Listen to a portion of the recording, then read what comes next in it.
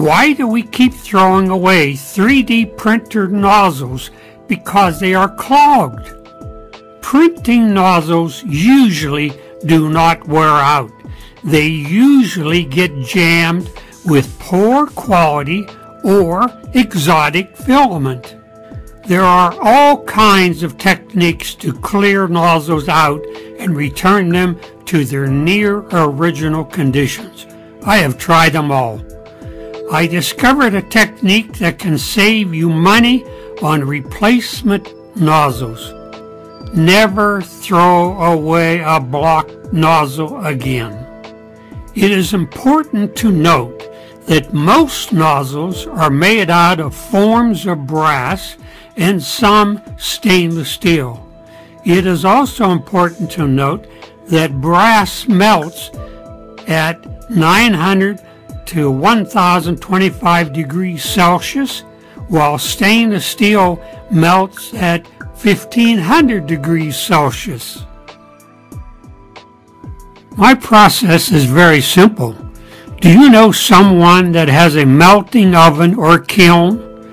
Most filaments extrude at temperatures generally ranging from 180 degrees centigrade to almost 300 degrees.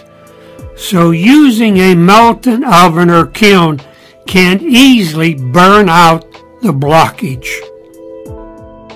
A standard home oven will usually not reach the desired burnout temperature for this purpose.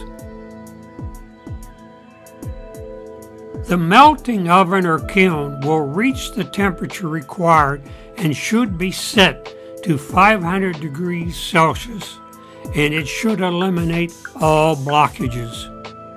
You may have to experiment with a particular unit, but generally the settings work.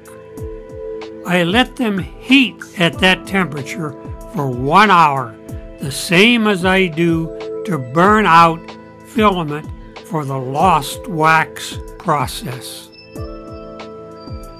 I also use an acupuncture needle to clean the tip from any burned out residue that may be lurking in there. You can purchase acupuncture needles by their hundreds for as little as $5. Don't worry about jabbing yourself. It may even cure your arthritis.